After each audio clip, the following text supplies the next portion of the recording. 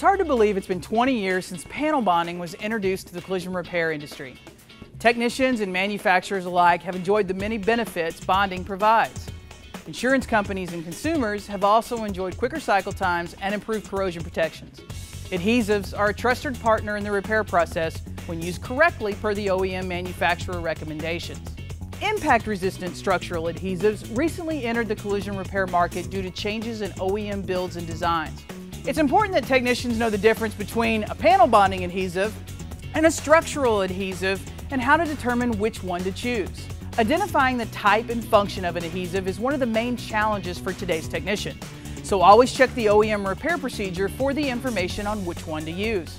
An impact-resistant structural adhesive has the ability to resist the instant shock of impact forces and absorb collision energy as the structural parts deform.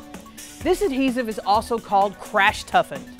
Impact-resistant adhesives can withstand a greater stress load and absorb more energy than the adhesives of the past. Structural adhesives are also designed to perform better in extremely high and low temperatures. Their resistance to corrosion makes it a great choice for bonding in structural repairs, especially for mixed material vehicles such as the new Cadillac CT6. It's these characteristics that make structural adhesives much stronger with double the peel strength and, more importantly, a lot tougher than panel bonding adhesives. Well, think of it this way. A bodybuilder can lift 500 pounds and tear apart phone books. But if you're going to get into a bar fight, well, who do you want on your team? A bodybuilder? Chuck Norris. I don't know about you, but I'm picking Chuck. So does it really matter which one you use in the repair?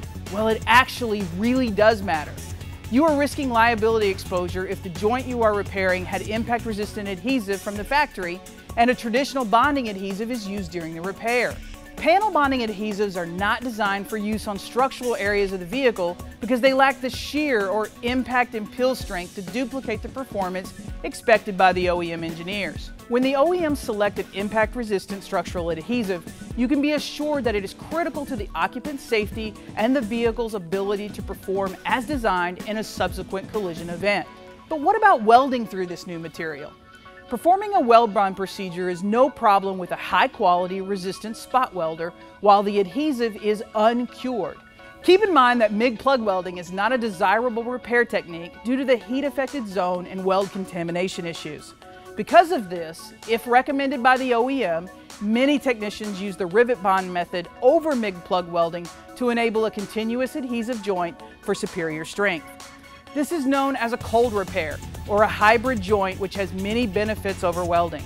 As vehicles continue to advance and more mixed material vehicles enter the market, we expect to see the OEM usage of impact adhesives increase. In fact, the Cadillac CT6 has 600 linear feet of impact-resistant structural adhesive from the factory. It's important that technicians verify adhesive types by using the OEM procedures and follow those guidelines in the repair. Using the right products in the right place is not only critical to performing an accurate repair, but it could make a significant difference in regards to safety for the vehicle's owner in their next collision. For more information on adhesives and panel replacement, visit collisionhub.com for more episodes of Repair University.